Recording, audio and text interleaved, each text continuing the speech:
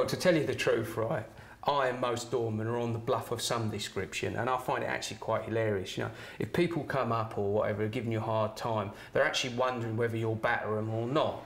And in some circumstances, yeah, you're going to do it, right, in some circumstances, but 99% of the time, you're not. And remember, as I said, you're only dealing with that small minority who are thinking like that. It's maybe between 2.5% and 5% of people.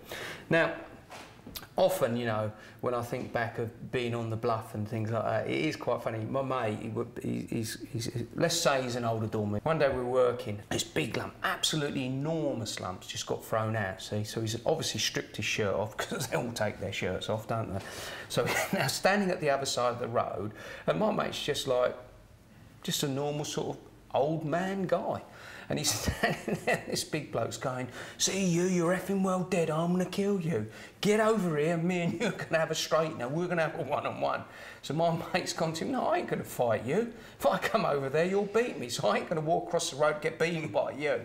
So the bloke was screaming some more, right? He goes, "Get over here." I said, "I've told you I'm not gonna fight you." So the bloke says, "I'm gonna come over there and I'm gonna do you." And my mate goes, "Yeah, you'll easily do me. Look at the size of you." Anyway, the bloke's running over, right? And my mate said to me, "Do you know what, Den, right? He made one mistake," he said.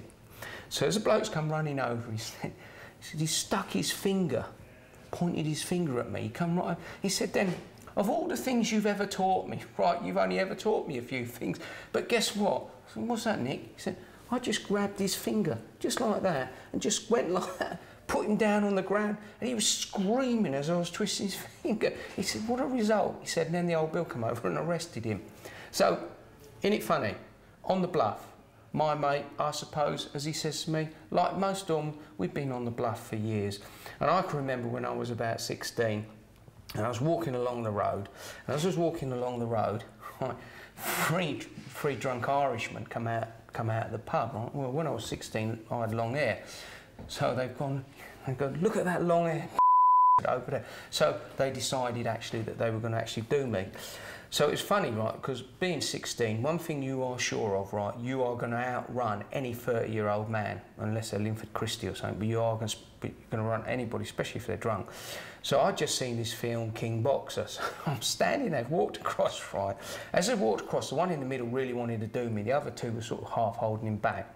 As I walked across, as it got sort of not too near, but near enough to see what I'm doing, I've gone in this rather pathetic sort of kung fu karate stance. And considering I was actually 15, I hadn't even started training. I'm standing sort of at the bus stop going, "Oh," screaming like that with my hand in this position, which everybody who knows martial arts means don't mean anything, but they didn't. So I'm standing there, right, and I've got my foot pointing the other way, and I'm on the bluff. One of them goes to the other bloke, "Come on, get involved with him, he knows that karate stuff, he'll kill you." So the one in the middle goes, "No, let me at him." Started pulling, and the other two were holding him with one finger, goes, "No, no, no, John, don't do it, John." Right, and I'm standing there going, screaming in Ki, 11 o'clock at night, right, by the bus stop, on the bluff, right. Guess what? They bottled it. So they walked off the other way, and they sort of didn't want to find. I was thinking, well, that's a result, so I just carried on standing there.